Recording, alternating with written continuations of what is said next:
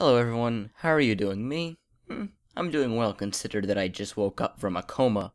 That's why there weren't any videos out. Did you think about that? No, because you only think about yourself. Actually, I wasn't in a coma. I had to move though, and things got pretty hectic.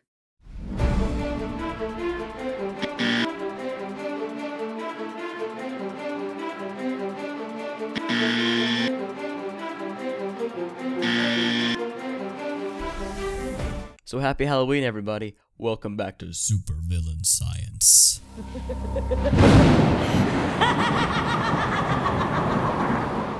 Today we are talking about the scariest villain ever to appear in a horrible trilogy finale.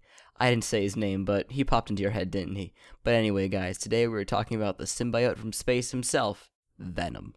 First, we're going to compare Venom to his real-life counterpart, parasites. Now, you probably have heard about the zombie parasites on channels such as National Geographic. As if this episode couldn't get any more spooky, yes, we're going to talk about zombies. Now, our extensive research, Google, shows that Venom is a symbiote, or a fictional parasite of space. It can think and act on its own, and also mind control its host for its own purposes. The most famous example of Venom was when he was attached to Spider-Man, but did you know that he was also attached to Deadpool and Groot? Crazy, right? But anyways, at first Venom seems nice and can help out its host by giving him or her heightened powers, but in the end, it becomes selfish and controls its host to do its bidding. Back to the parasite thing.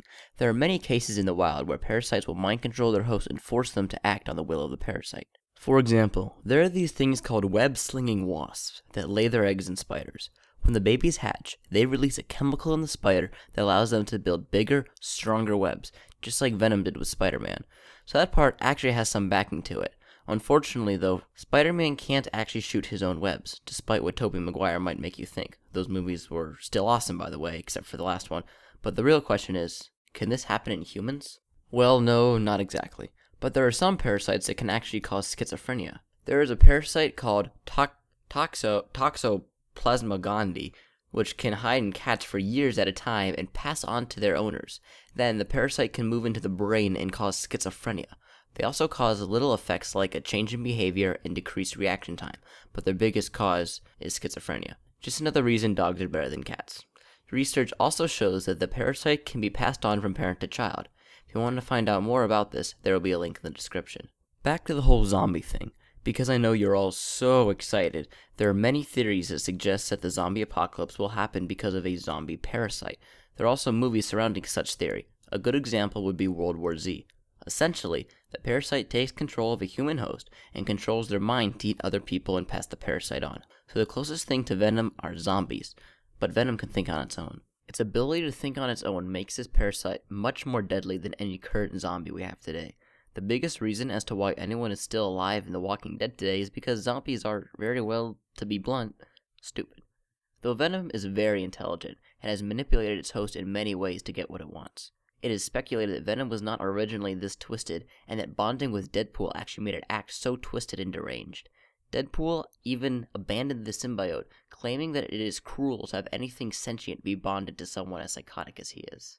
This parasite feeds off whatever it binds to in order to sustain itself by actually feeding on a certain chemical in the brain called phenethylamine. The feeling of being bound to Venom can be described as being on a drug. Those who have had the parasite suffer severe withdrawal effects, and Eddie Brock even had to go to a mental institution to recover and was not allowed to interact with the general public. As long as Venom stays attached to someone, it is fine, but it too suffers withdrawal effects from not being with someone, can even die if it goes too long without binding to someone. This causes this awful creature to lust for human attention, almost as much as your creepy ex-girlfriend, and can never be satisfied, like your current girlfriend. This hunger is what makes the parasite the most dangerous, and because it actually seems to help the organism it bonds to, at least to them it feels that way, it is not difficult for the symbiote to find a host. You had better look out this Halloween, as you never know who Venom's next host will be. It might even be you. So remember, whether he's running away from a deranged Deadpool or prominently showing its attachment issues, Venom will never get a good representation in a movie. That's it for this episode. Thanks for watching, and make sure to like and comment on what superhero you would like to see perform in the real world next. We're the Superhero Scientists, signing off.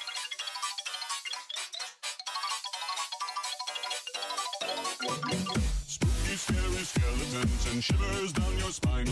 Shrieking skulls will shock your soul, seal your doom tonight. Spooky, scary skeletons speak with such a screech, you'll shake and shudder in surprise.